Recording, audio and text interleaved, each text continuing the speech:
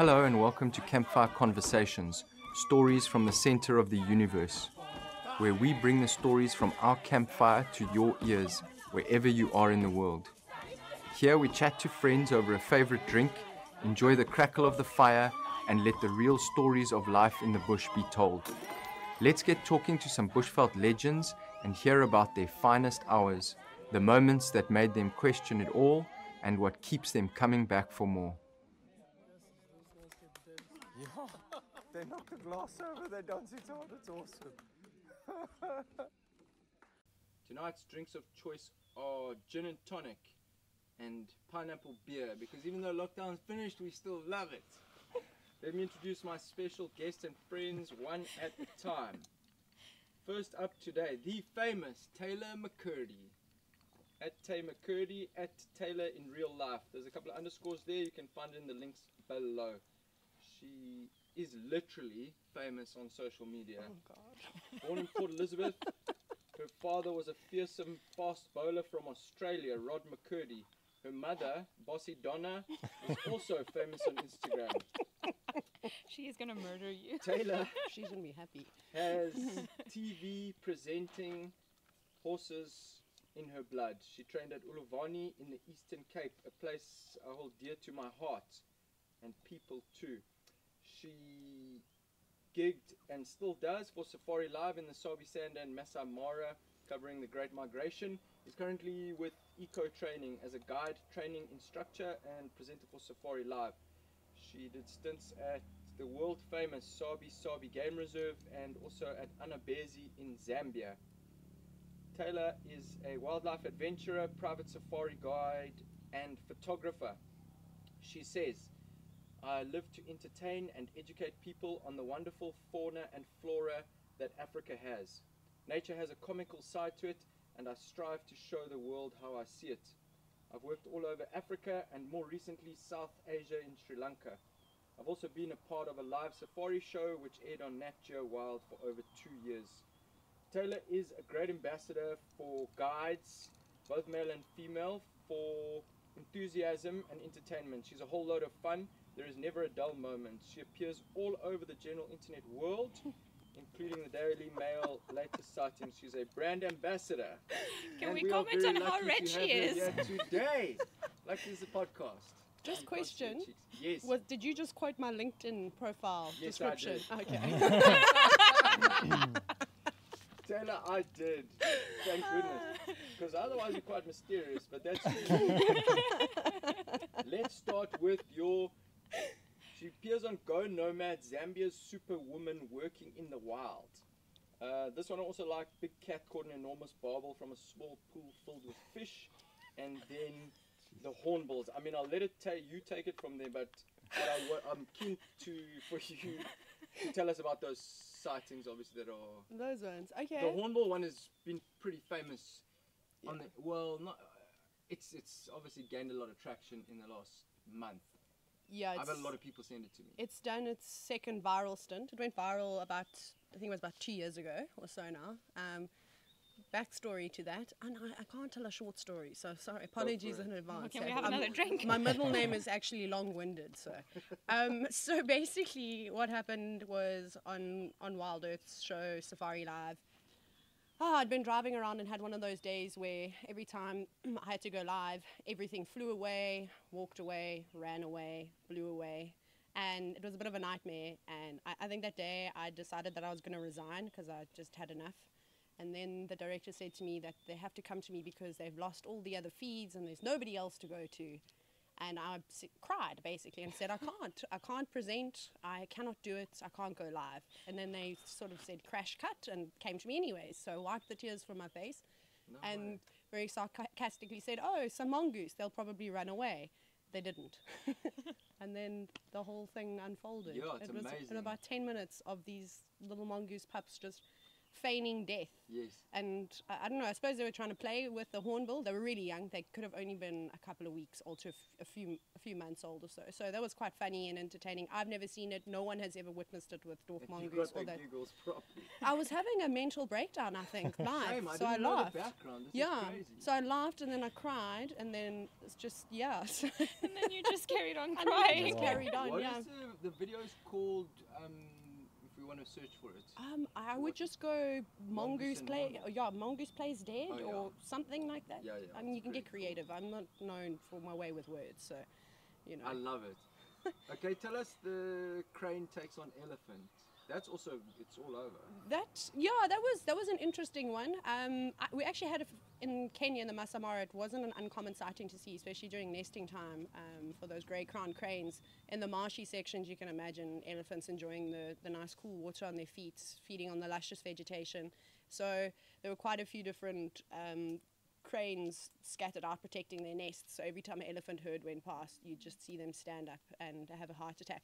But yeah, I had a couple of sightings. I had from a young bull to a female with her youngster come over and sort of hassle the birds. But they really did stand their ground. I was quite impressed.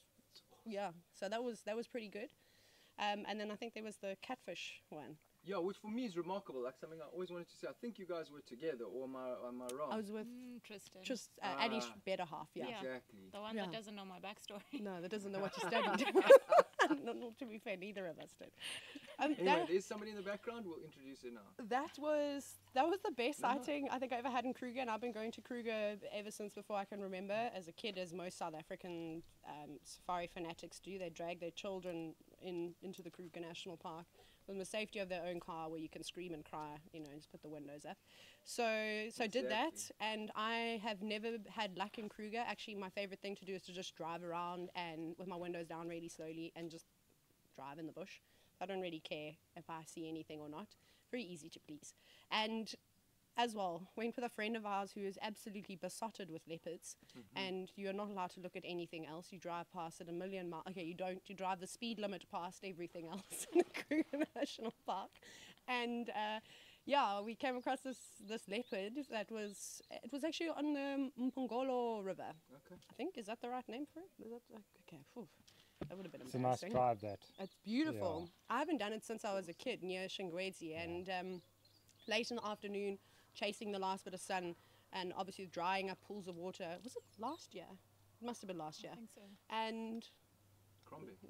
where the birders go. No, See, Ali and I, Mongol we are not. Crombie. I didn't even bring my binoculars today. I'm surprised you don't have yours. On. Yeah, I did. Yeah, I know. So basically this male leopard came out of nowhere and decided he was going to try catch a fish. So that's hands down the best sighting I've ever had in Kruger. Really? Just us, no one else. Viewed it from on top of the embankment looking down. So yeah, it was pretty incredible. Next day we went back and he was completely black. I actually joked and said, oh, there's a baboon sitting on the sandbank. It wasn't, it was the leopard. No. Yeah, it was brown. So That's incredible. And those photos also, because those photos, so that's leopard. Yeah, I mean, again, leopard, barbel, Kruger, and it will come up with the pictures are actually incredible. I think I didn't get any photos. I just sat and recorded. So the shutter that you can hear are two other people with really big cameras and just, snapping away. And I was like, I'm videoing this, Yeah. And then obviously Nadav from Later Sightings messaged me and he was like, this is insane. Yeah. So On later sightings. yeah, and then I was like, and I've heard people like, it's a good way to get some footage out and for the world to see, and I thought that was a pretty amazing sighting. So yeah, that was a goodie. Yeah, it was. It's amazing what you can find on Google, hey? Yeah, it is. Are you getting scared about what's next? No, I'm terrified. What else you found about me on Google? So actually, okay, any other sightings that immediately come to mind in terms of just your general life in the bush? One thing you want to add that I didn't maybe mention? One sighting. Sorry, I make weird sounds all the time. Just a cool experience that I don't think anyone else will ever have the privilege to do is the time I got to spend in the Masai Mara with Wild Earth. That was pretty insane. Firstly with the camera equipment that we got to use, thermal cameras, amazing infrared systems. One night we were out, and I've told the story so many times, we were babysitting a Pride Alliance. So basically they were my characters. We had an upcoming TV show with Nat Geo, and I needed to film them. I needed to know when they were going to hunt, when they were going to drink water. when they were going to defecate next to the car. And we would sleep, when the lions would sleep, we would sleep. Otherwise, we were awake and following them pretty much the whole day. So this big pride of lions, known as the Olololos, I'm surprised I'm able to say that after a gym. Should have done that story first. And anyway, so they were asleep, just relaxing, doing what lions do. And the next minute, we hear like this roaring in the distance coming closer to us, and 3 big male lions came charging in. So the whole pride got up. Then there was fighting, and they were chasing a female around, and then about, I don't know how many lions it were. It sounded like there were about 30 lions around the vehicle. There weren't. There must have been about 18 of them, and all roared at the same time. Just when you think it couldn't get better than that, a herd of elephants charged in, and we were just kind of sat there. We couldn't do anything. We couldn't go anywhere. And these Ellies were just charging around, lions racing past the vehicle. It was amazing because we filmed the whole thing in thermal, which was cool. So we just sat in complete darkness. We started up on top of the roof of our Land Rover and very quickly got back inside. So, because we used to sleep up on top under the stars, which was really awesome. So yeah, so that was a nice moment. Yeah, that's amazing. Yeah. It is. So, okay, one last before I move on to our next guest. So, is the Great Migration the spectacle that it's made out to be? Ooh, I don't know. I think I'm not asking in a negative no, way. it's quite macabre to sit there and watch thousands of animals cross a raging river filled with huge crocodiles, like the biggest crocodiles you've seen. I mean, that, and then where they dive off the banks and fall and break their necks. It's not as nice as what I think all these film companies make it out to be. It's quite intense watching it. But it is an amazing spectacle to go and see. But the Masai Mara, I think, is even more beautiful out of season. So yeah, Tell us more about that. I just, the scenery is just to die for. You don't want to go when the grass is too long, because then you watch elephants disappear into it. But no, I would definitely recommend going to see the migration. I mean, if you're a photographer and you want action, you're not going to get any more action than that. The predators that come and live along the river and literally just tear into everything that climbs out is pretty spectacular. But there's so much more to that ecosystem. I mean, than just the migration. But it is pretty impressive. I think that was one of the most amazing things to do, is go up in a hot air balloon, which I highly recommend. Especially when you go along the Mara River from, what's the camp called again? Governors. Sorry, for a minute I forgot Governors. Camp. I think they do the best balloon safaris, because you go straight along and meander down along the Mara River very early in the morning, and to see, tens of thousands of zebra and wildebeest everywhere. I've never been surrounded by so much wildlife. Literally everywhere you look, there's something to see, which is pretty epic. No, that is amazing. Yeah. Thank you. No, thank you. You can have another sip now. The Olololos. The Olololo, yeah. And the Mpongolo. So, I know, you didn't give me a chance there with the easy words. thank you, Tayla. Very cool. You've had some amazing sightings, actually. Mpongolo Trail is going to bring us on to our next guest for today. We have 2 more hiding in the background and contributing to the conversation with the greatest of pleasure. Today joining us is Brenden Pienaar of Lowveld Trails Co, or Africa Trails Co. Brenden is a highly qualified trails guide based in the Kruger National Park. He's a level 3 guide on the Fogasa system and an accomplished man tracker who specializes in the training of anti-poaching soldiers across the country. He has a master's degree in plant ecology and is an expert on dangerous game. Fortunate to have been raised in South Africa and Botswana, he values the concept and philosophy of wilderness, more so than I've ever seen, actually. A hyper-focus may ensue when unique birds and plants are located. He's obsessed with simplistic nature experiences and all about the interconnectedness of the natural environment. A trails guide, a mentor, and assessor. Brenden has been conducting multi-day trails in the Greater Kruger National Park for the past 17 years. He achieved the Field Guides Association of Southern Africa Professional Trails Guide Qualification and Fogasa Specialist Knowledge and Skills Qualifications for dangerous game and birding, a combo very, very few people have. He's a qualified tracker level 3. Is that incorrect? No, that's correct. Because the tracker system goes according to your lowest qualification. So the trailing is professional, but I still default back to the lowest. I'm with you. Yeah. He is a mean tracker, the meanest I've ever seen. Brenden still actively conducts backpack trails in Kruger National Park, but has become passionate about facilitating primitive trails and trails guide courses for Lowveld Trails Co. His relevant field experience includes more than 12,000 walking hours and over 100 Kruger Park trails, which is something to be very proud of. Brenden's calm nature and ability to interpret the interconnectedness of the natural environment makes him a popular trail leader. He deeply values the concept and philosophy of wilderness and associated attributes. From his wife, the beautiful Brenden Pienaar, he was an all-round team sportsman. At school he was good at everything, but then had to decide, so focused on rugby and water polo. Rugby as a wing, first team for both. He loves fly fishing, just not much time to do that these days. Brenden has got his master's from Wits University in plant ecology. He's passionate about writing, takes after his grandfather who used to write and create plays for theatrical performances. He is a very creative human being and all things wilderness. Brenden is so passionate about saving wild spaces. He is the best dad and husband. I get pretty emotional, to be honest. Yes, that's amazing. He grew up in Botswana with his mom from about grade 4 until his mom passed away in 2011. During high school he boarded at Paul Roos High in Stellenbosch and lived with his grandparents on the weekend. Most of his classmates don't even know his real name, and they know him as Bots or Botswana, and we do not know that in the Lowvelds, so that was good info. Brenden can track, he can teach, and he can make fire from scratch. This is the man you want to get lost in the bush with. A friend, mentor, inspiration, and a good human being, of which we need more on this planet. Brenden is a ninja in the bush, and someone I most certainly look up to and look to for inspiration and leadership. Ladies and gentlemen, the great Brenden Pienaar. Jeez, that's an overwhelming introduction.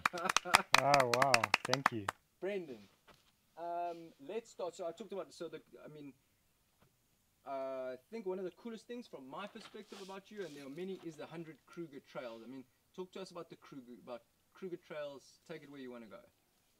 Yeah, I mean, that is, I think, it also stands out as one of my happiest achievements. I think it's not so much for the number, but just the opportunity more than anything else. Yeah. So, you know, the beautiful thing about Kruger, and a lot of people overlook this, is that if you had to drive Kruger, like we've heard all these amazing experiences and sightings that people have along the roads and in the camps or next to the camps. So if you had to drive all the roads in Kruger and take the average viewing distance on either side of the road, you know, you would only have seen about 3% of Kruger. Wow. So they've got a beautiful zonation structure in place. Yeah. And they structure their infrastructure and activities according to this zonation. So it would go from relatively high impact all the way to the most pristine of environments, which would be designated wilderness areas. So within these wilderness areas, you are not allowed to have any grid network of roads. So you can have a road going in and out, but obviously there's no other tourism activities. So it's a designated trail area. There's close to 20 designated wilderness areas in Kruger, and many of them host the traditional wilderness trails, you know, the 7 wilderness trails that started in Kruger in the 70s.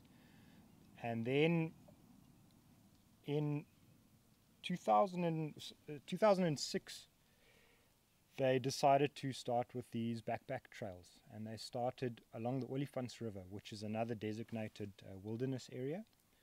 So it started off as a, just over 50-kilometer hike along the river, which would take you about 4 days, so 3 nights out in the field.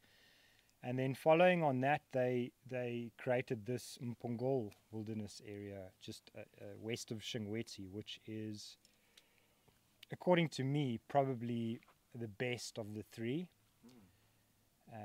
Just because of this vastness. I think the isolation and the space that you get to explore and work with. And then most recently they've started the Lonely Bull Backpack Trail, which is along the Letaba River. So the Olifants River Trail is a point A to point B type hike. So you have to cover X amount of distance every day to get to the end point. And I find the beauty about the Lonely Bull, but particularly the Mpongol, where you don't have any permanent water points, so to speak, is just the flexibility that it allows you. So you can go out with a general plan, you decide where you get dropped off. Just to give, for those that are familiar with large spaces, the Mpongol area is 150,000 hectares. So that's larger than some of the sections. The Kruger is divided into 22 sections, management sections.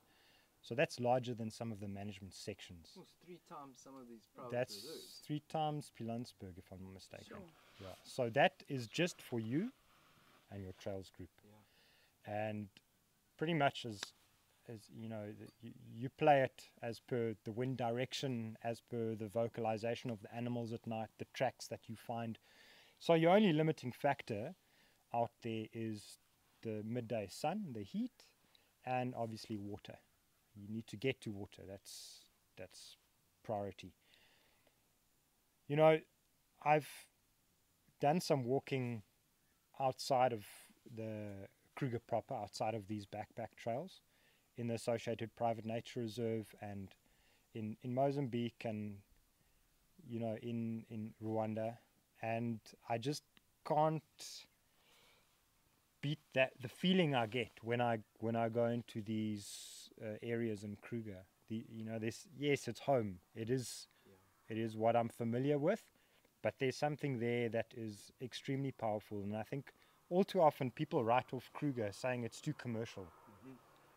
And they deny themselves the opportunity to have one of the last remaining wilderness experiences that the country's got to offer, so to speak. So just in terms of access, not the number, in terms of the access and the opportunity to be able to go there, go back, is quite phenomenal. Yes, achieving the century is something that you often look out for, and you enjoy working your way towards it, and so on. But it's more than that. It's just that opportunity to spend time in that space. Yeah, I agree. I mean, then those are wise words. Those are awesome.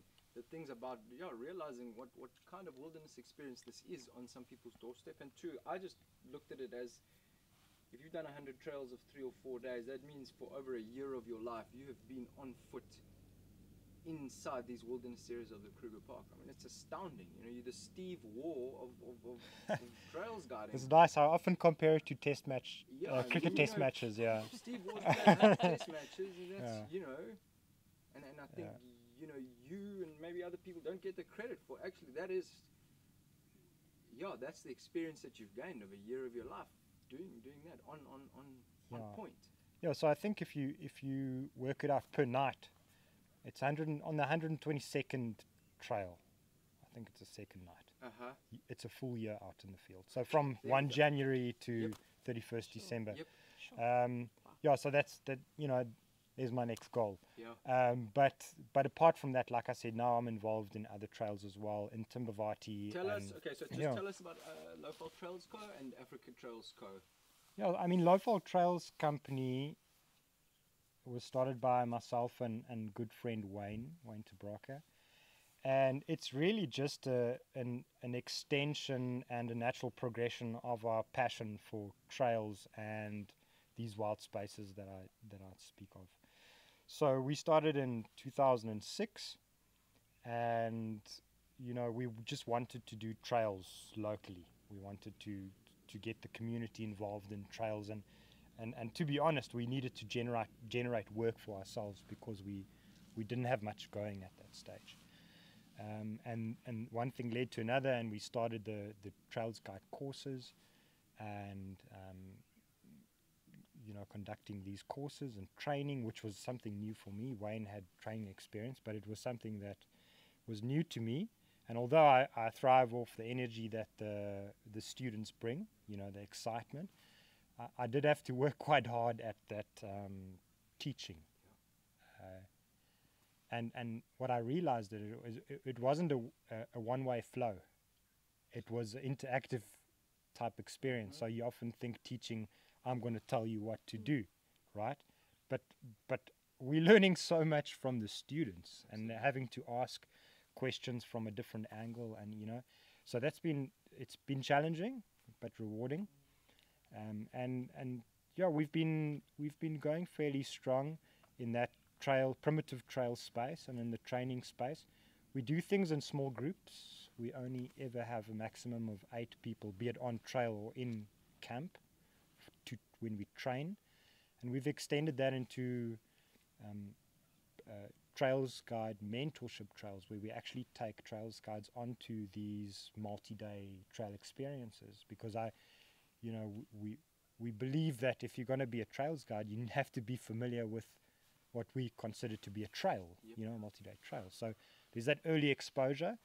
And then we also expanded that, and the whole Field Guides Association criteria for this trails qualification has now come to include a mentorship process. So we act as mentors, and we've adapted some of our products to be more like a workshop, where people can actually come and walk, be it lead or backup, with us under our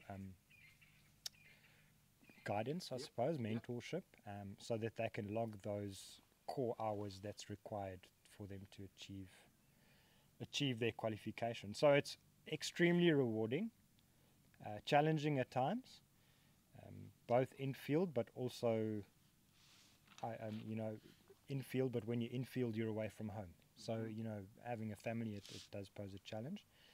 And then actually, you know, the whole link, there was the man tracking. I went to Rwanda in, it was quite a few years ago now, with a counterinsurgency tracker training, Sean Patrick amongst them, Colin Patrick, Andreas Liebenberg, and we trained the 60-odd field rangers to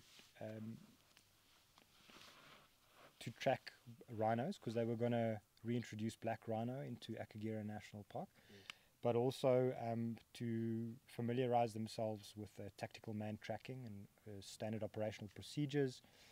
And through that process, got to meet the warden of the reserve, the manager. And I said to him before I left, I had so much fun walking around there that, you know, it's the perfect space for trails. And he said, okay, cool, I'll take your word for it. And then 2 years later, I got an email saying, hey, you still want to walk? I'm like, yes. And I went back and we set up a 5-day trail through the park. And, you know, within African parks, there were some connections of people that wanted to come walk and so on. So I went up, sort of surveyed and laid out the trail. And since 2017, we've been running these trails, running them commercially between August and October, which is a very small window between 2 rainy seasons and a fire season. So we've got a small window, but nevertheless we established Africa Trails Company, and we work within Akagera National Park, which is part of the Africa Parks network. So this is basically a pilot or a pioneering project, and we have our fingers crossed that, you know, more space within their network will open up soon for you know, alternative destinations or for more backpack trails. Super exciting. Yeah, very, very exciting. Yeah, I mean, while I've got the opportunity, I'll just say, you know, I've always been a huge a fan of the brand. I really have. You know, this is a very strong brand. You guys have got some, I got my hat on, I got my truck, a Lowveld Trails hat on. You guys have got some actually very cool presence on social media. Brenden creates some very, very cool articles on LinkedIn, which I've enjoyed of late.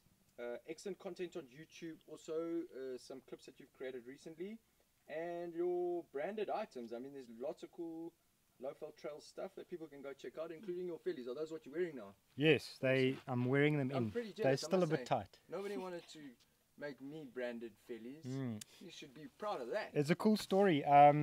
If we have time, it's made by Sapmark. Yes. And we met So the I'm guys. really jealous. Yeah, we got to meet the guys from Sapmark, two friends. So immediately we related to them because Wayne and myself are good friends and we're in business. Same with them, and they believe in leather only, no synthetics. Well, at least in the upper. And when they were kids, they had this code language, you know, and they're Afrikaans boys, and they spelt everything backwards. So when they got into business and they started making veldskoen, they were keen on adventure and so on. And so they said, like, what do you need for an adventure? Well, you need a compass. And then they said, hey, remember our secret code? Yes. Let's call it Sapmark. So that's where the name comes I from. did not know that. That's Yeah, cool. very cool. Yeah. And yeah, so they approached us and gave us a pair of their standard Fallies, and we wore them over a couple of seasons and said, okay, well, maybe modify that or change that, or that didn't work. So basically they've built our perfect trail shoe, and now we're selling them. Yeah, Too so cool. that's very Check cool. it out on your website. Absolutely, yeah. So the website, we're launching an online shop, Okay, cool. probably at the end of the week. Good. So you can do that. Do we get discount for being here with you? Yes. Yes. 100%. Mm. Let's take a little 1 minute. Anybody want the loo? Let's charge our glasses, and then we'll hit it again. How are we doing on the 16:06? So we've got an hour. That's awesome. I'll start with. Off we go. Our third guest this evening is Ali Olivieri. Well done. Did you get Nailed there? it. Nice. Ali is a BFF of Tayla, who's entertaining us tonight, and has a company called Wandering Thru, who you need to go and check out. Half Venezuelan, half Italian. She was born in Caracas, Venezuela. Ali speaks Italian, Spanish, French and English fluently, can speak bits of Latvian and Russian, and can converse in Afrikaans and Shangaan. She has a master's in conservation science, a degree in the liberal arts and business management, is a baker, woman, had a catering business, is extremely well traveled. Her mother was a travel agent. Ali spent time at Lion Sands and Simbambili in the world famous Sabi Sand Game Reserve, and did her thesis on leopards in Tanzania. Welcome. You are the most exotic South American we will ever have, and it's good to have you here. Thank you. So thank you for being with us. And you've been sitting in the smoke the whole time. I mean, us South American are resilient people. What can I say? What I want to know from you is, considering all of what I've said, why did you end up in Hoedspruit? I mean, I don't know, to be honest. Neither do No, I think it's one of those things where you can look at it, it's either a complete coincidence, complete fluke, or it was just meant to be from the beginning. Where I grew up in Venezuela, that's northern South America, we of course have the bush and stuff like that, but we don't have exotic things for us like rhinos and lions, but we have jaguars and pumas and that kind of stuff. But there isn't that industry, that structure, that wilderness that they have in South Africa or in general in Africa, and just going and exploring the natural areas and just spending time viewing wildlife and that kind of stuff. So growing up in South America, I mean, Nat Geo or Discovery Channel and just looking at all those things was incredible. And since I can remember, I always said that I needed to come to Africa to see the lions and the animals and everything else. Of course. And then eventually I did all my studies back home and everything else, and then I went through a bit of an emotional crisis, let's call it that. And I was like, no, I'm leaving. I'm going to go to Africa to volunteer. I'll be back in 3 months. And then I got here.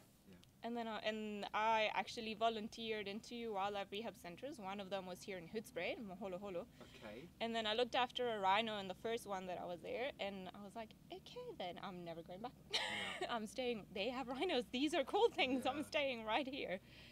And basically one thing just led to another, and then this just felt like the right place for me, because they had pretty much everything that I wanted to do. And then I was like, I can get paid for taking people and showing them about the wilderness. I was like, no, like I'd be stupid to go back home. That's awesome. And then, well, when I started in Moholo, it was interesting. It was a lot of hard work, but I learned a lot. I used to also work at a vet clinic back home, so I knew some of animal husbandry and that kind of stuff, but this is a whole new level. And then when I got here, I started hearing about my friends wanting to be guides, and then they were talking about trees and birds and things like that. And I was like, what is this industry you speak of? And then I eventually heard about this course that they were running at Lion Sands, like a training course. And I was like, oh, well, I'm going to apply for that. Let's see how it goes. And then eventually, you know, I did it there. And then ever since, I've been pretty much enjoying the bush. So I don't know how it happened, but it just sort of all worked out in my favor in the end.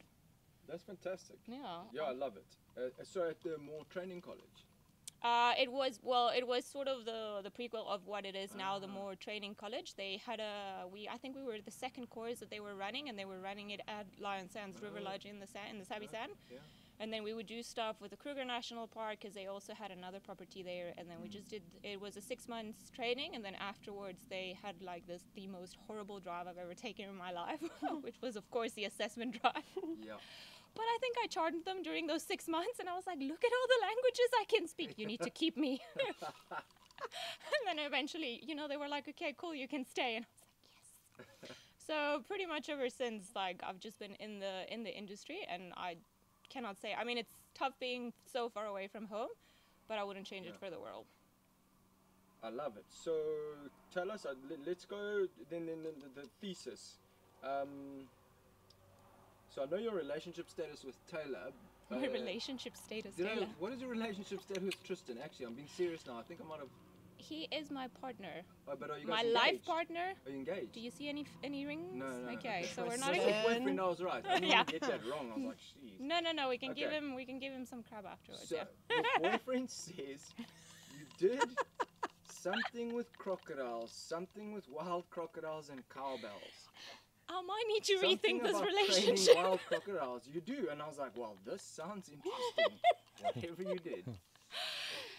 Okay, so it was actually a very cool project, and I think it could have worked, but it was very poorly organized, and I had a really bad experience in terms of sexual harassment and people that really didn't know what to do in the bush, and I got very upset with the whole project, and I ended up leaving.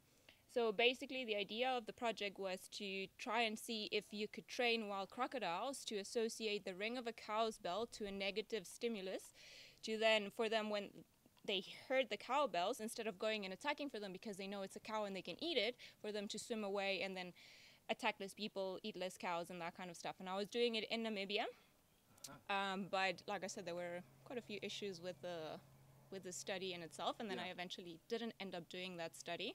And then that's how I ended up swapping, doing something else with camera traps in Tanzania, which was very interesting.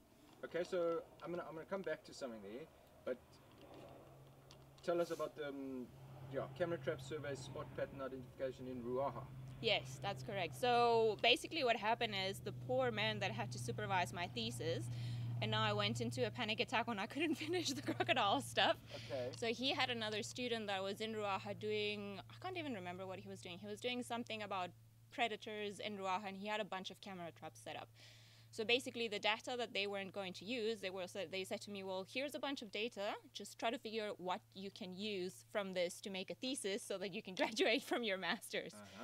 So I ended up studying or comparing the reliability of citizen science. So when people take photos of animals and that kind of stuff, particularly for leopards, when compared to like a more traditional method to establish populations, like camera trapping, you know, that you have a grid and then you see the animals and so on, and then you have to identify every single leopard by their spot pattern, because they didn't have a program that did that. I think Panthera now has it for the Sabi Sand and stuff, and I'm sure that makes their lives easier. I, at one point, would close my eyes and just see spot patterns and just that kind of stuff. So it was long, but it was very interesting. It was the very first study that ever gave the population size for leopards in Ruaha, and the density is comparable to the one in the sand, so very high density of leopards and everything. Obviously not as relaxed as the ones that we have here, but some really cool ones up there. And it ended up being that, citizen science can actually be used to inform management decisions, at least in Ruaha, for how to manage leopard populations up there. Fantastic. Yeah, it was pretty interesting. That is. I enjoyed it. I obviously have no, okay, you can over and over see a leopard. I haven't got into it myself personally, but obviously people I've worked with on a daily basis can. You look at the spot pattern along the whisker line. Well, I couldn't do the whisker line. So normally So people how do you? yeah, on Safari Live, like because you can see the face and they have this fancy cameras and zooms, people normally do the spot pattern on top of the whiskers.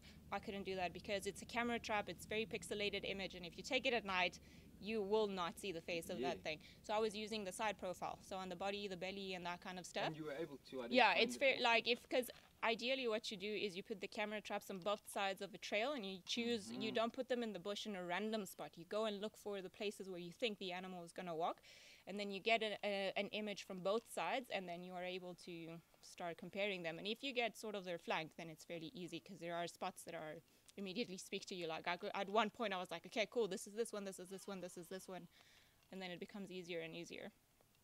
Cool. Some of them were a bit of a I nightmare don't think it's though. that easy because I've never got it right. It's Well, not that easy. Well, like if you have to look at them because your life is pending in the balance, you will learn them. You're like, okay, this is that one. No, ironically, there was one big male leopard that I think became sort of the star of that particular area in Ruaha because he had massive rosettes. He looked like a jaguar. I remember looking at these images and I was like, this is not a leopard. This is a cat that got lost. And then I read somewhere on a blog that they actually called him onsa, or Panthera onsa, which is a scientific name for jaguars. And then they were just calling him that because he did not look like he belonged there. So it's pretty cool. Very cool. He's still around. So You ever see him live? no, I haven't. I want cool, to. Yeah. But Tayla was actually going to go up to Ruaha this year, and but with all of this wonderful pandemic, we don't know if that's going to happen. Yeah. So I was going to be like, if you find him, throw him a chicken bone for me. Yeah. Chicken bone. Sounds interesting. What else are we going to give him? We just, for the record, we don't condone feeding of wild animals. It's a joke. It's a joke. What? You joke? No. Okay, so I want to get deep only for one set of questions, but you obviously, the obvious question for you guys, and then you obviously mentioned sexual harassment. So there's a question from our friend Carrie Hickman, and it's obviously something I've thought about and spoken to a few women about, but I mean, I don't want to get too deep, but is it an issue to be a guide as a female? Like, I'd like to believe it's not, but there's no two ways about it. It's a macho industry. It's very male dominated. It's sometimes we, as the stereotypical male guide, myself, maybe we are quite stereotypical in our views and quite conservative. Yes, I mean, Look, I don't think I have to expand. I think I don't know, Taylor, what's your take? I have had incidents of sexual harassment by male staff members at a lodge, be it guides, be it non-guides, because they don't believe that you are a guide as a girl. Yeah. Just because you wear a braid and you carry a rifle, it's just like, oh, this is a joke or whatever the case. And also, I mean, I've had it from guests when they see a girl walking in and they're like, hi, my name's Ali, I'm going to be your guide. They look at you like, no. And then you have to sometimes work harder to prove yourself.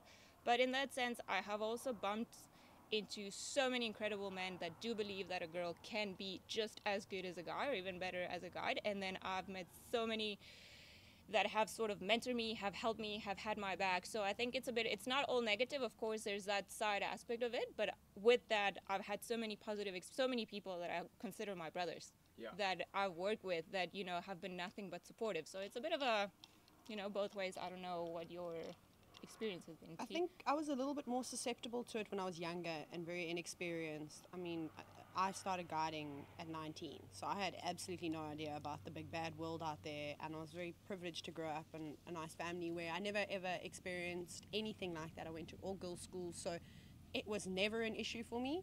So yeah, I definitely faced a few challenges in the beginning of my career. Now I just don't stand for it at all. So some people might say I'm a bit blunt or maybe, I don't know, a bit upfront about it, but I'd rather just not be treated in a certain way, and so I just make it very clear.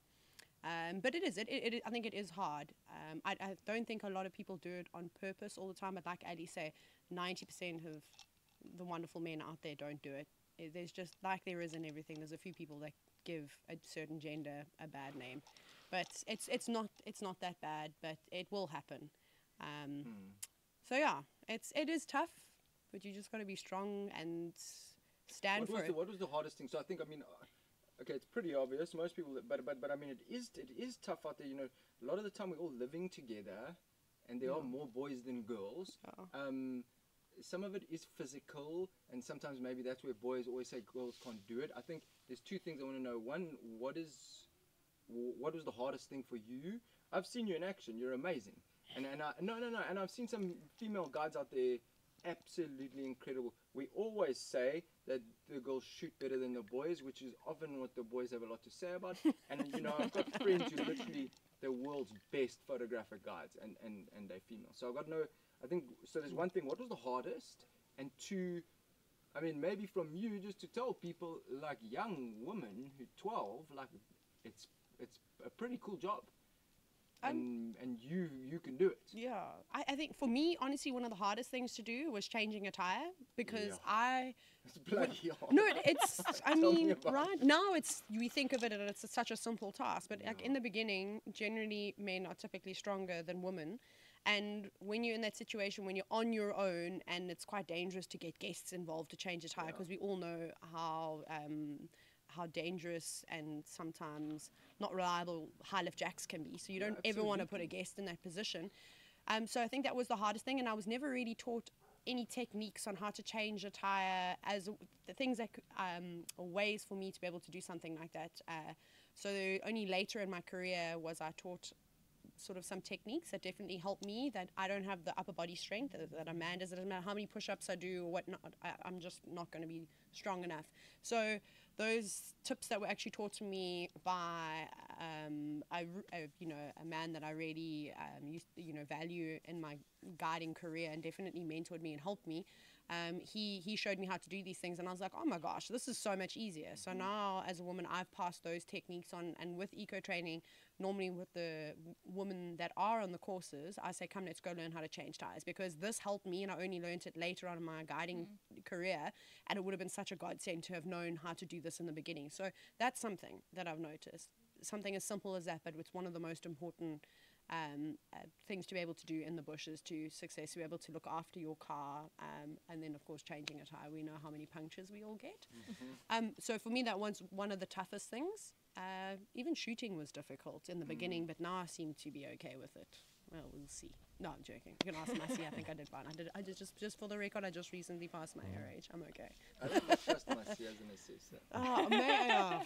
Maybe if I can just add something there. You know, you're talking about the physical component. You know, yes, generally speaking, males are more masculine, more physically stronger. But if I can take this to the trail space, right?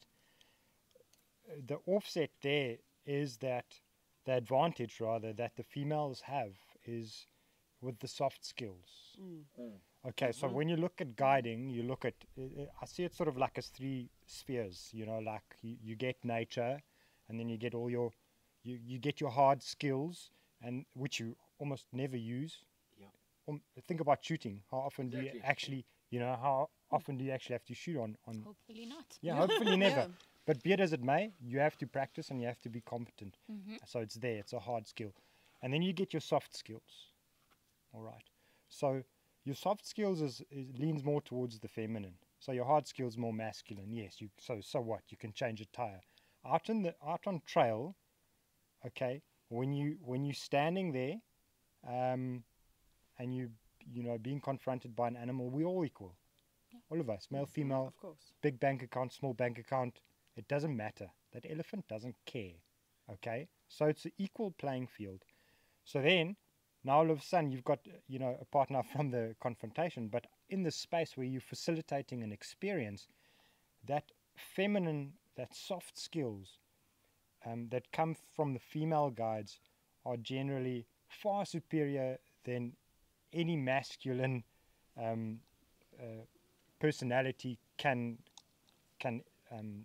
put forward. I agree, totally. So in the trail space, you find that female guides may very well be much better guides, facilitators. Let's call them facilitators, because that's what it is. Much better facilitators than any other male that wants to focus on the hard skills, because the females will, you know, concentrate on the softer, more personable, more social side, ego and nature. There's no ego. There's no cowboys. That's the beauty, and for that reason, yes, it's more difficult to change a tire, but on the trail space, by a long shot, you're more competent at dealing with the interaction, the facilitation, and those soft skills, those personal skills. So it's much of a muchness. I've seen female guides being treated in terrible ways. It's unacceptable, and probably because people don't recognize these facts. But it's changing. It's not. Yeah. It's not- completely different world. I think from when Ali and I first started guiding, and I think there's a lot more pro in. I think lodge owners want women in camp. Just for an example, I think like you were saying, our soft skills, our attention to detail. Definitely. Again, of course, you get everybody is different, and we're all equal. But I know that if I were to ever show a guest to their room, I'd pick up if there was a stain on the carpet or the pillows weren't fluffed or whatever the smallest thing is, and sort that problem out before, and a complaint could even be laid with the necessary people. Whereas, maybe a guy walks in, kind of doesn't notice something like that, or the coffee cups haven't been replaced, or I don't know what it may be. No, I agree with that. And also with reading people, I think from my experience empathy. the last whatever years, that women are reading the guest better. And in my experience, I've seen guests be worse to the guides because they're female, as in your story, than I have like as us as colleagues, or just in my own experience. You know, I've seen the reaction. And as you say, the world has changed in the last 10 years, and so has our industry. But yeah, it is tough. I think you guys are awesome inspiration for women, and so there's so much inspiration actually in the industry right now for young ladies, and it's certainly But it's changed quite a lot, as Stella said, since we first started. I think in the world, like, it's more accepted. And well, when I was guiding at Lion Sense, it was a big team. It was 15 guides. I was the only female. So not for lack of other girls not coming, but it was just not happening. And now you look at, because obviously you know what to look for. You look at all the guiding teams, and you're like, how many girls have you got there? And more, like, you know, there's at least one. Whereas before, there didn't used to be any. Look at who our mentors are now. Like you, Brett, you and Brenden. I think you guys are very worldly, and there's a very different. I suppose, person's perspective as to what a mentor should be now than what it was 20 years ago. Sure. So I think, like, for example, the two of you are very approachable and make it easy for young women to be successful in the industry. And you come in feeling like an equal. I don't think women in this day and age will have too many problems, which is awesome because, like you said, it's always been a man's territory, and it's nice that women are creeping in and that we're also allowed to enjoy the wilderness and get to experience it with incredible men. I mean, how many people end up meeting their partners in the bush because they find their soulmates? Yeah, so, absolutely. like, that's awesome. Well, that's ironically, that's how Tristan and I met. I needed mentorship for trails hours because I needed to get my lead, and I was like, I was a tick Have to you got every your lead yet, or are you still using him? No, I mean, I'm I'm still joking. using it, but no, so that's exactly how it happened. Like, everybody that was going on a walk, I would be like, can I please be your backup? Because that was the, the way it used to be when you had to, like, go with the mentor, and then they would sign my hours, and I'd be like, it's like, have you got lead trails? No, then I'm not interested. I would go to the next person. And that's how we became friends. Yeah, Actually, exactly. like, we walked an elephant bull, and that's the way it worked. And then, lucky him, even if he doesn't know where I've been or what I've done, clearly. Don't blame him. I'm overrating him. And my wife and I met at Lion Sands, actually. Did you? Yeah. Oh, that's funny. Yeah, we've worked out so far. Okay, so there's hope. Yeah, but it is, that's exactly it. That's cool. That was a cool conversation. Let's go. The same Carrie Hickman who sent in that sent in that question asked, Brenden, what is your most essential items in your backpack? I feel like you have to say basically shoes. 3. I guess we know the essentials. But So I think maybe the most important for me would be vessels, containers for water. Otherwise, you have to stay very close to the water all the time. So, as simple as it is, a 2-liter plastic bottle just allows you that freedom to explore or to move. There's so many limitations that would come in if you had to lose your water container. It happens on travel all the time. And people love these hydration packs, these bladders. I don't like them because there are too many components, too many little things that can break. You know what I mean? Yeah. Like valves and seals and clips, and even if you take it out to go scoop water and you walk back, it can get punctured. Yeah. So And then you don't have anything. then you have nothing. So always have more than one container. So what do you use? Water bottles. Really? Yeah. Huh. Even just there's nothing better than or cheaper than a plastic bottle, like Yeah. a Coke bottle or whatever. Okay. Like if you're going to be doing it long term, obviously you don't want to be walking with that old bottle. So buy a proper, BPA whatever, Yeah. proper bottle, but have two of them, and I just there's more that can go wrong with that system. And you have two bottles, and the only thing that can go wrong is the lid gets lost or something like that. So most essential item for me, water containers. Cool. Yeah. Good answer. More than one, hey? Always more than one. I won't forget. No, I'm definitely passing that on. There's always so much pressure to have the Osprey, the £2,500 rand bladder, and now I'm going to be like, Nah, 2-liter Coke bottle here we go. does the job. Now no one It's a can judge simple me thing. when I'm saying this. I'll be like, I was told. It's like the people at Lowveld Trails recommend. This is why I'm using this. I'm actually... Ali, off the hip. Yo. What's your game drive drink of choice? Gin and tonic. First place you would go right now on your bucket list. Absolutely anything is an option. Okavango Delta. Nice. Your favorite national park? Maybe I'm going back down the same road. Oh, I don't know. I don't want to answer that. It's Okay. too many. Taylor, favorite national park? Lower Zambezi National Park, Zambia. Why? Because of the Zambezi River. I mean, everybody talks about Mana pools and it's great and it's fantastic. And Ali and I have this arch rivalry because she's normally standing on the other side. One side of the river. Yeah, and I'm on the other. No, that happened once. I'll I wave tried at to you. shout, and the two of us together are quite loud. But yeah, so I think the Lower Zambezi National Park is exactly like Mana pools, but without the presence of so many people and all the vehicles. I mean, it's just over 400,000 hectares, and I think now there's 7 lodges just in that national park, which is amazing. So the wildlife viewing might not be as great because the animals aren't as habituated, but there's definitely so many leopards and elephants and the river is just a fantastic component to it. That's awesome. That's cool. So, let me see here. Brenden, we've got a question from Mark Riddler, Mark Riddle. captain of Yeah? the Rollers at one stage. You do know him. He says, your best wilderness book for reading. So wilderness related, so go back to Dr. Ian Player's Zululand Wilderness, Shadow and Soul, I think is a classic. I think a phenomenal Sorry, I know you. Just say again the name. Shadow of the Soul. Zululand Wilderness, Shadow and Soul, Dr. Ian Player. It's a classic.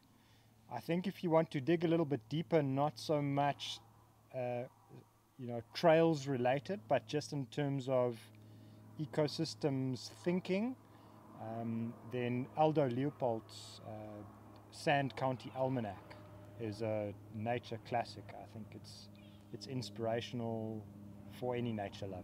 So those are 2 books that I would recommend. Awesome. Yeah. Thank you for your wisdom. You've got one more trail in you with one wilderness guide. Again from Mark Riddle. Where would it be and with who? Jeez, that's unfair question, hey? I didn't make it up. Yeah, jeez. I don't know. I almost feel like every destination there's a different personality that Yes. that fits that.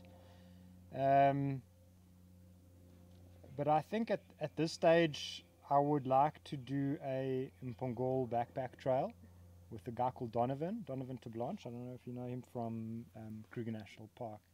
Just because of our history there, like when we first started, we did a few of the first backpack trails, and I haven't walked with him in ages, and that would be a great trail. Very cool. Yeah. Very, very cool. Last one for you, 3 in a row from Wildlife Lou. Also spent a lot of time in Zambia. He says, is your most memorable wildlife experience on foot and why? I think most memorable experiences are often the ones that's not associated with that adrenaline rush or sighting and so forth. But that's not a very exciting answer, is it? So Doesn't have to be exciting. Your most memorable wildlife experience? yeah. Up to you. Yeah, jeez, that is tremendous. I think of, I think of a couple of close calls and things, and think of a story of hippos. Hippos fighting outside. I have this written down. there. I wanted to ask you about because it. that was just ridiculous. Yeah, it was. Yeah. I mean, I remember you telling me the story. Yeah. Hang on, let's go. Oh, good. Okay, so we're gonna continue. We're chatting to Brenden. I asked him, what's your most memorable wildlife experience on foot and why? From my very good friend Wildlife Lou, who's in the UK now, but has spent loads of time in Zambia, Tanzania, and Kenya. And Brenden started mentioning something about a hippo. I had this written down before the interview, whether it was going to come up or not, but here's a good story. Yeah, it was memorable in that it was the most frightening experience. I've had another experience that didn't end well. It ended well for me, but that there was no time to be scared. Yeah. This was, there was time to observe and analyze and speculate, and just it wasn't.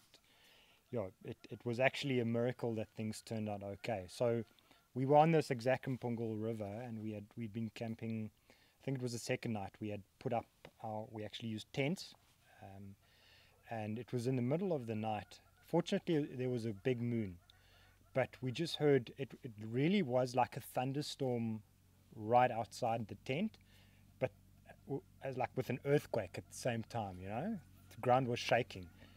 Big body blows, tusks smashing, but I had no idea what it could be. So I thought black rhino, I thought elephant. Anyway, as I got out of my tent, there were 2 hippo bulls 3 meters from the closest tent. So literally there, I was peering over tents, guest tents, with the hippo standing there. It's 4 tons of animal, like just locked, jaws locked, and heavy breathing and gurgling, and I was like, this is ridiculous. The guests are trapped in the tents. They're going to be trampled. Anyway, they started smashing each other. They had no regard for the camp or trees, bushes. Anyway, they went this way, that way. Anyway, I managed to get out, get the rifle. The backup came and stood next to me, and they turned and they started coming. Sort of the dominant bull at that point in time started pushing the other one back towards our camp, and the backup rifle had climbed out of his tent. And I said, look, if that animal's foot touches your tent, I'm going to shoot. And I was aiming at the back of the animal's head for the brain shot, but I realized that if I shoot, my projectile is going to go through the head of the animal closest to me and into the animal behind him. So I said, look, if I shoot immediately, you have to shoot, the animal behind, because it's a dangerous situation to leave that wounded animal, but it's unethical as well. Unfortunately, you'll have to finish what you start. And they kept coming, fighting, and it was literally a meter. A meter from the tent, 3 meters from us. We had both chambered our rifles. We were waiting. We were just waiting for the foot to touch the sheet, and we would have had to kill both animals right there. And miraculously, things turned and it went past the tent, and they sort of rumbled off into the bush. But the next morning, it was ridiculous. I mean, there was, frothy blood sprayed everywhere, gouge marks in the deep gouge marks in the hard earth. It was frightening. Yeah. It was frightening. I observed it, or we as a rifle carrying team observed it for about 4 or 5 minutes. That's a long time where hippo bulls are fighting, lifting each other, falling to the ground. I mean, if you guys have experienced that, I'm already getting that's anxiety power. attacks. That's power, Terrified, and it's yeah. right there. It's right there. So that was the most frightening, and hence one of the more memorable experiences. Don't forget that one. No, No. That's literally a terrifying story. I think of a tent, and it's not a tent, it's a small Tiny, one yeah. two-man tents that people are carrying. Yeah. A hippo, you've got nowhere to go. Yeah, it was very scary. I really thought that someone was going to be trampled. Yeah. Honestly. But Yeah. that's why we roll in the bush with you, man. I never feel worried. I'm never walking again without Brenden.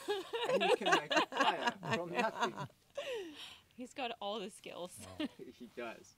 So we're gonna shoot some off the bat again. Ali, favorite animal? Rhino. Awesome. I love it. Taylor, your spirit bird and why? From my friend in Chicago, Leslie Venice. I Was birthday on was Friday? one. Oh, happy birthday Leslie. on Friday. Yeah, hip hip hooray. I was once described as a grey-crowned crane. I don't Okay. know how I feel about that. I think it has something to do with my hair. Not a fan. It's a cool spirit bird though. I don't know. I love a grey crown. If they'd said that they said I was a grey-crowned crane because of my sassiness and my attitude, then yes, maybe. But they used my hair as an example. At this time, it was not Tristan calling me that. It was James Henry. I don't know. Or maybe it was Tristan. I would have gone for babbler for you. Yeah. BFF, Says the not for me. Venezuelan Italian. Okay. We're in Whatever. flux. We know how to Green recognize Wuduku each over other. there, hey? I actually haven't got a clue, but it could be anything loud. So from a hardy to ibis, depending on how annoying you find me, I suppose. Never Narrow-mouthed had it at babbler. Taylor. Ah. I love it. Brenden, what's the rarest bird you have ever seen? Jeez. It's from my friend Ali Edmond, sitting in Joburg. Yeah, I suppose rarities in South Africa, it would probably be traveling for the green barbet. You know, from a Southern African perspective, making a mission to go see that. Very localized, you guys know, tiny population in a remnant forest. So that's a memorable mission. One of the rarer birds I've seen, at least in the sub-region, yeah, in Southern Africa. And Yeah. outside of that? Yo, I don't know what would qualify as the rarest, Cool, to be cool. honest. Yeah. A bird that immediately comes to mind, that's pretty cool. I mean, I think Mm. of like, phew, I once saw Bartel Trogon in Zambia, like Sure, immediately that's comes to mind. nice. Yeah. But I mean, even, yeah, I don't know. All I know is I Ross's chased the Egyptian vulture Turacos python. Okay, and- Ross's. Where did you see yeah. that? Well, not that they're rare, but Yes. they're incredible. Yeah. That was in Akigera. Awesome. Yeah, We missed so, it in Uganda now on our trip. That is cool. Beautiful Very bird. cool. Very, very cool. Ross's Turaco. Taylor, is a zebra black with white stripes or white with black stripes? I don't know, I'm That's from colorblind. Ali again. Sorry. Okay, there we go. Short. I'm so happy with that answer. Very proud of you. We're gonna leave it there. Promise I'm a professional safari guide. We're gonna do one more serious one, and then we're gonna probably finish off. Taylor, I listened to a podcast that you did, called Escape Oh, the Zoo. yeah, that was a long time ago. Yeah, but there were a couple of fascinating things, but the one that was most fascinating for me was you talk about ADD, and that it's like could be it's a benefit to you in your career. Yeah, so I want you to tell us about that actually. So- Because I think it's cool, you know, that you can that you've associated a positive with your unfounded energy, you know, and I think so. At school, in order to pass school, I had to be on Ritalin and Concerta. I mean, we started on Ritalin and then found that Concerta was a better option for me. So I've done the pharmaceutical drugs and trying to concentrate. And I was very disruptive. I was a nightmare. I wanted to be the class clown. And whether the teachers told me otherwise, I still did it. And I was a huge distraction to a lot of people. So that was not great, and unfortunately when I was on this medication it took my personality away, and I do have a very big personality, I know this, and most of the time it's overwhelming for people, but you know, it is what it is, we are who we are. And so school, I struggled, and I swore that once I left school I will never take Ritalin or Concerta ever again in my entire life. And I always wanted to become a safari guide. I wanted to be a whole bunch of things, but I kept coming back to becoming a safari guide. That's where I did my work experience. You know, you do in high school in South Africa. I went and stayed on a game reserve. And, it was the best thing for me. I thought that I wouldn't do well. And I definitely was very disruptive during my level 1 guide training course. Going back at you now Sorry. as an instructor. Oh, sorry, everyone. I mean, I'm still pretty distracting. It's a nightmare. I'm trying to work on it at 27. Still trying to figure it out. What I have to practice self-control all the time, which is probably the hardest thing for anybody with ADHD or ADD, attention deficit disorder. You can have an argument whether you think it's real or not. I definitely have something different to other people, somewhere on the spectrum. But being out in the bush and having so many things to keep my brain busy was the most important thing for me. So some people meditate and sit quietly and don't speak and can do the whole heavy breathing thing. I can't, because if someone breathes deeply near me, I want to have a heart attack and I can scream. Or if someone taps a pencil, I could lose my mind. But I can fixate on a colony of ants for 2 hours and not worry and just sit and watch them quietly and not say a word. But that's the only time you'll keep me quiet. So these small fascinations, from a bird fluttering around in a tree or a solifuge digging out a burrow, it was just the most amazing distraction, and I'm so fascinated by nature and being outside. So for someone like me who, and I've heard people say that if you do have ADHD or ADD, you typically think quite primitively, and I'm not trying to say that like I'm very primitive and like I live in the bush with a loincloth and that type of thing. That's definitely not the case.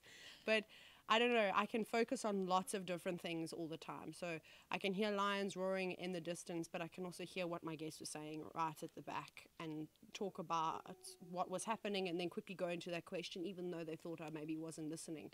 And I think that's why I was pretty good at doing the wild earth presenting safari type guiding, which is obviously very different to the way that I actually guide, in case you were wondering. I don't talk that much, but I could just go from one thing to another and I could have nothing in front of me, but I'd always find something to talk about, because I just feel like people with what we have see things that maybe other people don't see straight away. I think you learn it, and you know how you go to the city and you come back and it takes a bit of time for your eyes and your ears to adjust to the natural sounds again.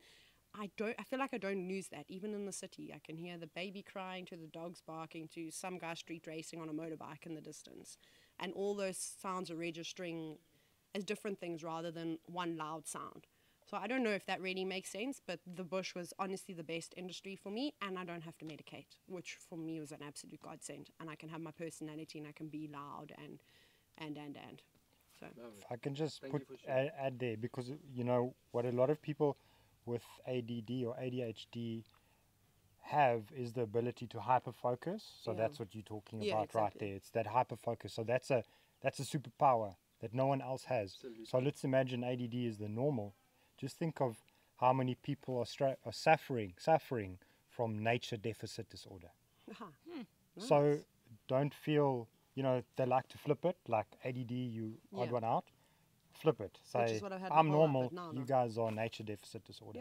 Yeah. It's a reality, and that hyperfocus is something that the other people don't have. Yeah, absolutely. No, I've definitely found it hugely beneficial to my guiding career. It's definitely, in school, yes, it definitely hindered my performance because I didn't conform to the norm and I didn't fit into the square, which is probably why I got into trouble at all the lodges I worked to, because I just wouldn't, because I thought my way was better. Yeah. So, Brenden, so let's keep rolling. Like nature deficit disorder, we've come out of, for some people it's been the most anxious period, the scariest period of their entire existence on the planet. Doesn't matter who they were. What is nature deficit disorder? What is wilderness for you? And where do we need to be going? And then what is most important to you? Roll wherever you want with that. So I think there's one pivot point there, and that's ecology. So if you look at nature deficit disorder, it's a disconnect from ecology. If you look at wilderness, it is most pristine ecological system. Pristine, like, as in heavenly to me. Yes. And then where should we be going with all of this? Ecology. And what is it? Like, if you look at ecology, what is ecology? Ecology is relationships. That's what it is. So very often what we do or what we try to do on trail is to try and interpret ecology in a way that stimulates the reconnection to relationships. So relationship is the relationship reconnecting with yourself, reconnecting with the other, and reconnecting with the environment. So I use ecology as the pivot. So what do we need to do? Where are we going? We need to reconnect, guys. First with self, then with other, but then with nature. We have for too long seen ourselves a part of nature, but we are a part of nature. You know what I mean? We are the human expression of nature. We're the human animal, and I think we don't like admitting that. And hopefully, this period, this shake up, this wake up, or whatever you want to call it, maybe we'll start, help people reconnect to self, reconnect to each other, reconnect to the environment. So wilderness for me is that pristine system where everything is connected and in balance, and we need that, not just for, that in itself is the condition for life, isn't it? That's the be all and end all. You take that away, exactly. There's nothing. Okay, but even beyond that, it's essential, it's critical for our sanity. It's a condition for our sanity as a species, as individuals, as communities. So, yeah, that's the best I can answer it. Is it's all connected. So at the center point is ecology. What is ecology? Relationships. We need to work on the relationships. That's what we have to do. I love it. Yeah. And Brendan's one of the best facilitators of that, and I've believed in that. You guys have inspired me about those types of things, and yeah, if you want to go out and do it, go with Brendan, and as you say, reconnect, and it's beautiful. You've written something also beautiful on ecology on LinkedIn. There's an article, and obviously the clip that you've done. Yeah. So you could find all those on social media. It's beautiful. Ali from Chade Golderman, also a good friend, guide at EP, Elephant Plains in the Sobi Sandy City. As a young guide, what lesson has stuck with you till today? That's a very hard question. Or maybe just some inspiration for a young woman out there, what are your steps, or what did you learn that helped you? She's always giving me Spanish lessons, so you must have something. You'll become a Spanish guide at one point. In Venezuela, we used to say. Cool. I think that perhaps is not being afraid of asking for help when you need it, because I think when you start being a guide, everybody expects you to know everything, and I think a lot of guides fall into the trap of either start lying or making up stuff or just winging things because they don't know how to do it. But I found that if you've got the right mentors, or if you're not afraid of going up to someone and being, this happened to me today on a walk, or I had this experience, I'm not sure I handled it right, what would you have done? Or whatever the case, or I had this guest that said this, or I think that helps a lot, not being afraid, because we can't be expected to know everything. You don't know everything. So I think that helps a lot. Just being, that's awesome. Yeah, just being able to admit your own shortcomings, and not in a bad way, but just it's the only way to get better. Never stop craving mentorship. I think a lot of guides do that when they think that they've reached a certain point in their career, but you can never stop learning. Absolutely. No, that's very profound. I love it. Ladies and gentlemen, that's all the time we got. The sun has gone down. Thanks so much for your time. I really, really appreciate it. It's awesome. I think we've had a cool conversation. So I hope everybody enjoys listening to it. Thank you for having us. That was great. Tayla and Ali, you can find them at Wandering Thru, selling privately guided photographic safaris through southern, central and east Africa. Find them all over the internet. There's also some funny videos of Tayla to be found out there. If you keep searching, search for Tayla Falls in the Mud. And the gerbil sighting, that's by far my favorite. Oh God, the gerbil. Oh, you are missing out. Sounds dodgy. It is. No, it is. Google. It's the gerbil sighting. It is dodgy, inappropriate. It's all the things. It's awesome. It's wonderful. Brenden Pienaar, you can find Lowveld Trails Company all over the internet. Go check them out. Go into the bush with them. Thank you. Awesome. Thank for you. having us. Yeah, Anything else you guys want to say? we love Cool. being safari guides. Can we do this again? Yes, that's what I want to hear. I'm just looking forward to my Siggy, so if we can just wrap it up.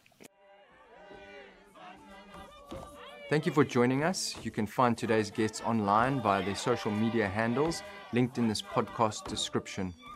Go ahead and give them a follow, share some love, and show some support for what they are doing. We welcome your questions and comments and encourage you to let us know what you're thinking. Who do you want to meet around our campfire, and what burning questions do you have for these bush legends? Find us on social media via the links in the description, and tune in to watch our podcast recordings from around the campfire on our YouTube playlist. Yeah, they knock a glass over, they dance it hard, it's awesome.